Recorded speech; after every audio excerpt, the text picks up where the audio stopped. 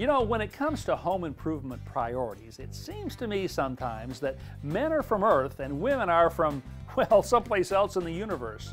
Okay, I know I'm stereotyping, but I have to say my personal experience with our own home does bear this out.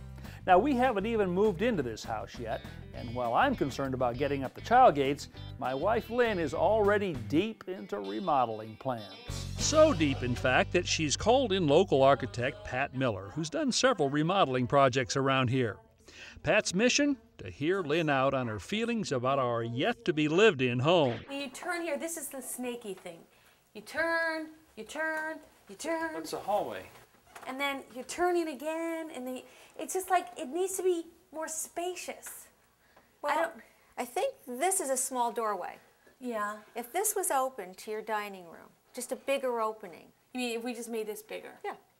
To here. Uh-huh. You would feel like the room extends from one space So it's into almost the like other. part of the hall. Right. You don't need this. Can we do that, Ron? What? He's numb. He's numb. Now, Pat the architect has said I can create a whole new spacious feeling in this hallway here if I'll just widen this doorway, this entry to the dining room. Now, she's also said I can create a spacious new feeling in the kitchen by knocking out the rear wall of the house. And given those two choices, I think I'm going to choose widening this doorway. Now, I'm going to start by taking off this door casing right here. And because it was just painted, regrettably so, and caulked, I want to cut through the caulk and paint right here where the casing meets the door jamb. I'm going to cut down this side. Next, I drive in a wide putty knife to protect the drywall as I loosen the trim with a curved pry bar. Now, I'm about to deface my home by cutting a great big hole in my wallboard here, but I have a couple of concerns. One is I'm almost certain that there's a water pipe in here that's supplying this fire sprinkler head up here.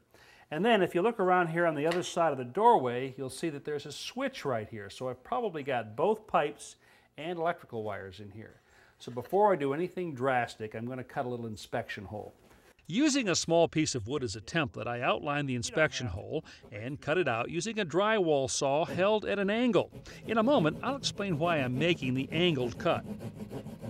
Well, from here, this hole looks pretty clear, but I don't trust what I can't see. So I'm going to kind of play dentist here for a second, put this mirror in, and look around. And aha, you see that orange pipe over there? That's the sprinkler pipe. There's the electrical box and the armored conduit. So at least I know where these are now, and I can be careful as I cut out a bigger hole. Now remember I cut that bevel on the edge of the inspection hole? That's because if I had decided after looking in here I didn't want to go forward, I could use this as a patch, and the bevel would keep this from falling through inside the wall. I could simply cement it in place with some joint compound. Now, partly because I've got some wires and some pipe in here, and partly because I just love tools, I'm going to use this rotary cutting tool to actually cut out the wallboard.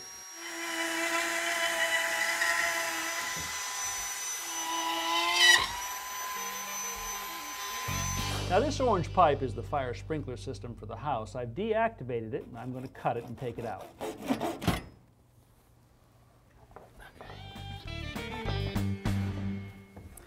Well, we've got this side of the wall pretty well opened up right now.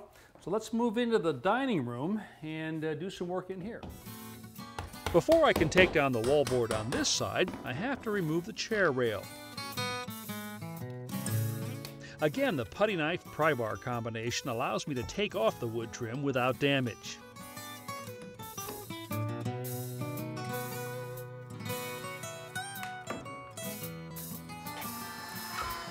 With the trim off, I can begin removing the wallboard from this side of the wall.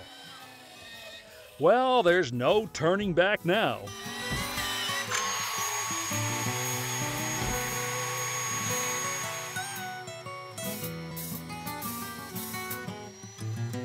Now the demolition can move on to the framing. First step is to cut the nails attaching the door frame using a reciprocating saw.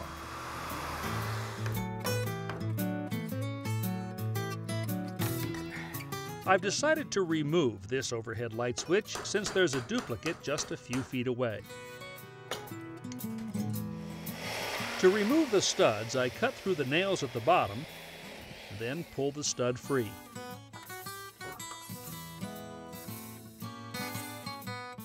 Next, I detach the old light switch box. The power has already been turned off. Now I can deactivate the circuit. My Japanese handsaw allows me to cut through the base plate without damaging the floor. Then it's just a matter of prying it up. Well, now I'm beginning to wonder if maybe this opening isn't too large. So I'm going to come up with some way to kind of adjust the size of it so Lynn and I can take a look at it to decide if we in fact want it this wide or maybe something in between this and what we had. So then what I've done is made up a full-size mock-up of the wall. Okay. All right? So let's put it here in place about where we started, which was something like this. No, I think definitely that's too close. That's better, just a little bit more over to towards the kitchen. No, I think a little bit wider than that. A little bit more wider.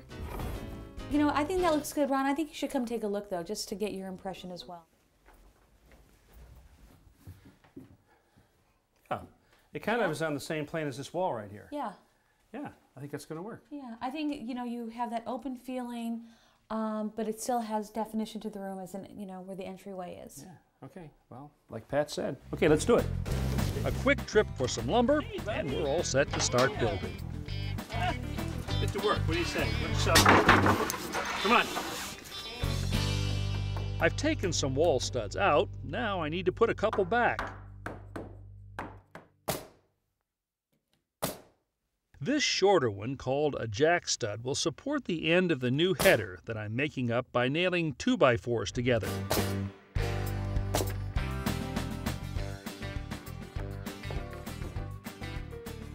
The ends of the header are attached in place with screws driven in at an angle, a process called toe nailing. These short stud pieces, known as cripple studs, distribute weight over the header and provide a nailing surface for the wallboard.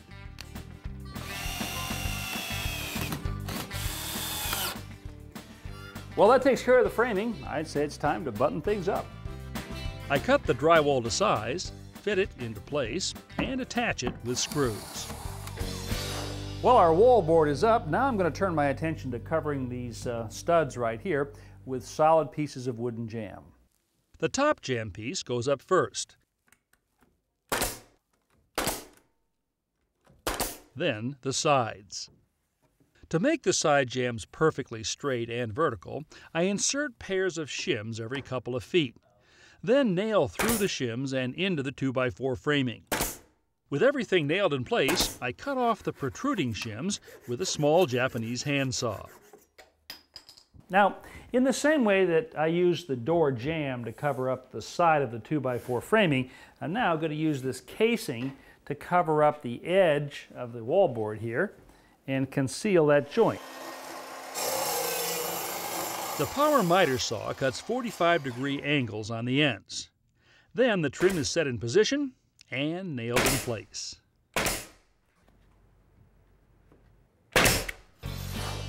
We're pretty much finished with our wood trim except for putting back the trim that I took off earlier.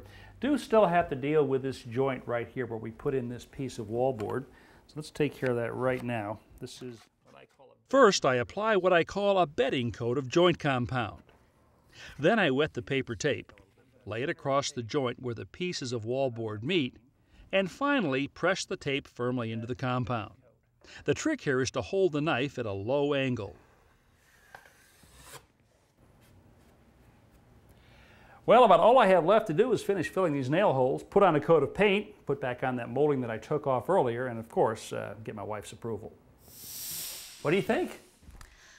I think it looks great. I think we really achieved what we were trying to. We definitely have that much more open feeling in this hallway where we don't feel like we're hitting a wall, and yet the dining room still has its own entryway. I think you did a great job.